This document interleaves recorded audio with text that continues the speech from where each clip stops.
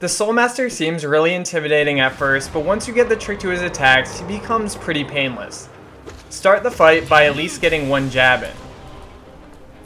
When he warps overhead, you'll notice his cape is waving. This means he's going to do a ground slam. Jump as soon as he hits the ground to avoid it. When his head glows, he's going to fire a projectile at you.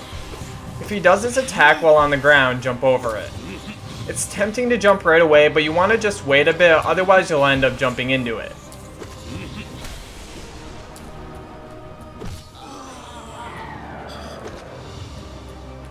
I just play it safe when he does a pinwheel attack and jump over it. When it comes back around, just stay on the ground and avoid it. If he fires a projectile in the area, just run under him instead of jumping when he's about to fire.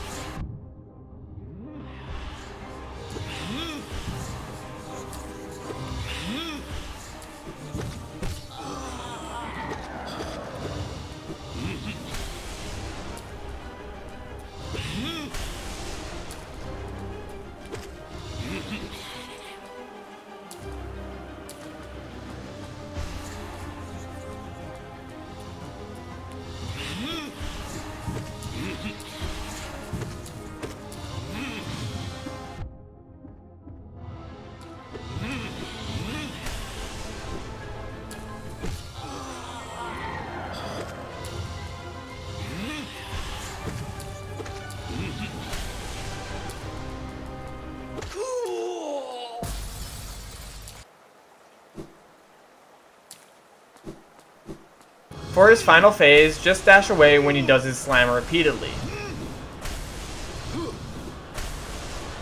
Now just focus on up stabs while avoiding his projectiles.